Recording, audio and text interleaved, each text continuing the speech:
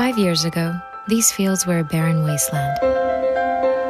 Honeybee colonies were collapsing, and pollination had all but stopped.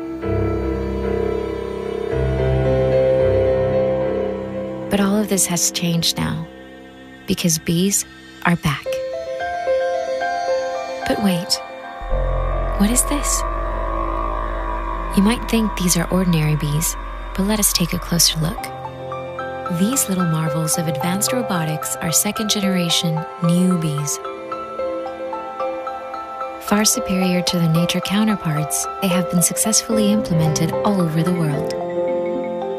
Completely solar-powered, a new bee requires very little downtime to recharge. Using real-time triangulation technology, each new bee knows which part of the field has been pollinated, maximizing efficiency and yield. Unlike standard bees, new bees are fully equipped to fight their natural enemies.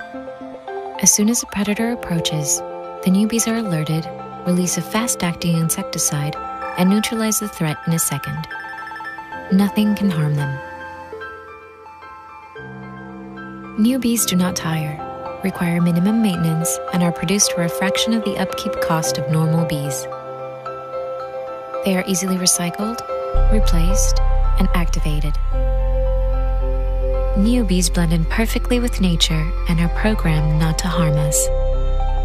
Soon you'll be able to purchase a whole new colony and activate it in your fields. New bees, the future is already here.